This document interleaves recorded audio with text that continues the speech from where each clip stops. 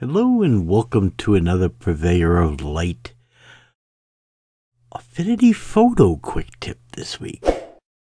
Don't get to do too many of these Affinity photos, but I plan on increasing that because a lot of people are really getting interested in Affinity. And quite frankly, it doesn't get the love it deserves because it's actually a very fine product.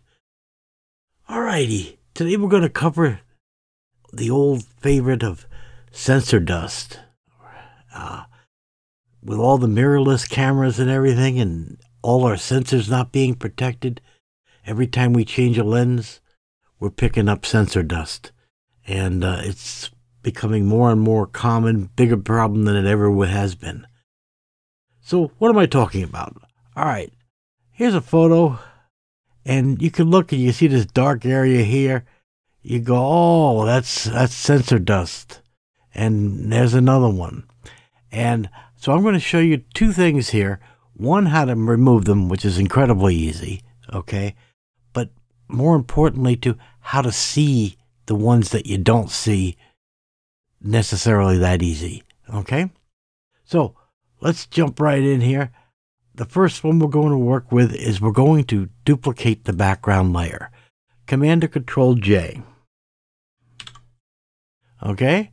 And that duplicates it. So we have a duplicate copy, so we work non-destructive. All right, so the next thing is I want to take the image and I want to modify it. So I'm going up to the adjustment panel and I'm going to select a curve adjustment. Okay? And so that's going to put it up there and we get our little box. And now we're going to do what I call a sine wave. We're going to click on the first intersection. We're going to click on the last intersection. And we're going to bring up, way up. And then we're going to bring it way down. And you can see, by doing this, we have solarized the image. And now you can picture any defects in the sky much easier. Okay? And so now you can see that we definitely have a sensor dust here and a sensor dust here. So now all we need to do is select the duplicate layer that we made. Then we're going to go to our tool panel here and we're going to select blemish removal tool. And we're going to do that. And you can use your left and right square bracket keys to increase the size of the brush as needed or decrease it as you need it.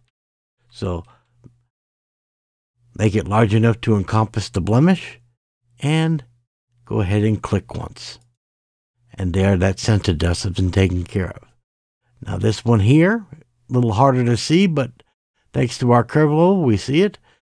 Click, and it's gone. And there we have it. That's how easy it is to do this. And you can just simply turn your curve layer off, and you can see we have a corrected image. And if we turn off the correction, we can see what it was before and what it is after.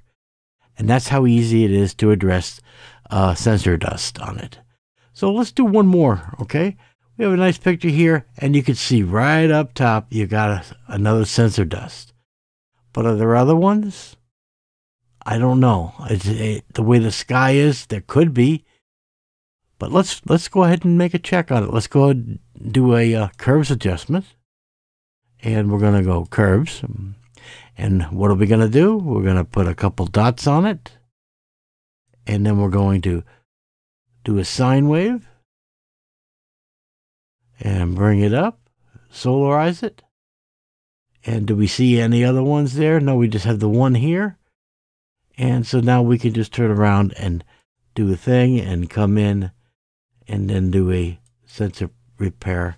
Adjust the brush with the square brackets.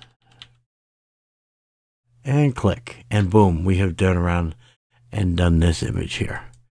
And that's how easy it is. All right, one more.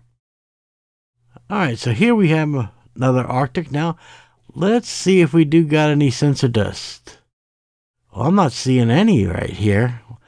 Well, let's go ahead and do our curves adjustment. Curves. And let's put our 2 dots in here. And we're going to bring it down. Oh, look what's happening into the sky. Already, I'm seeing sensor dust. And I couldn't see those before. Okay, now we can bring it really up to do the adjustments. Okay, but we've got enough now to where we could really see that there is a lot of sensor dust all over this image, and we couldn't see them without this adjustment layer. So if I go back, you still can't see them, but you sure can see them now with the helper file. All right. So now all we got to do is just go in and do our normal blemish removal and just click and click away to remove all the sensor dust that's in there.